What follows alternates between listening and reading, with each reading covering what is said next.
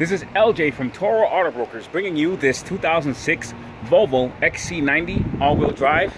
Let's get to it. So here is the 2006 Volvo XC90. I'm doing a quick video for one of my Northeast customers who requested this walk around of this Volvo. As you can see, the black paint is glossy at all angles. Really good shape. Very, very, very nice shape, especially for being a 2006. Going around, all nice and clean. Unlocking the vehicle. Factory remote works perfectly fine. Going inside, black leather.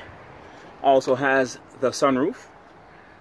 There's the climate and audio controls there. Car is off. I will start it in a few seconds. And that's the back seat. Vehicle smells great. Is in excellent condition. Like I said, for being an 06, it's phenomenal. Going inside, we can see the dash start up. Key inside. Everything lights up, showing you driver door open, the mileage. It's hot outside, of course. And starting it now, as you can see, the temperature's cold. I have not started the vehicle or done anything to it. Starts right up. Going to close the driver's door so we can see all the messages. It just says bulb failure low beam, which is easy. That's an H7 bulb. We'll get that addressed as soon as possible. Otherwise, there's nothing else. Vehicle idles excellent. AC works perfectly fine. Audio also works. Nice little song there. And AC working just the way it should. As you can see, idle is nice and holding steady. Like I said, just going to address the low beam bulb, which is common on any vehicle. Just a headlight bulb.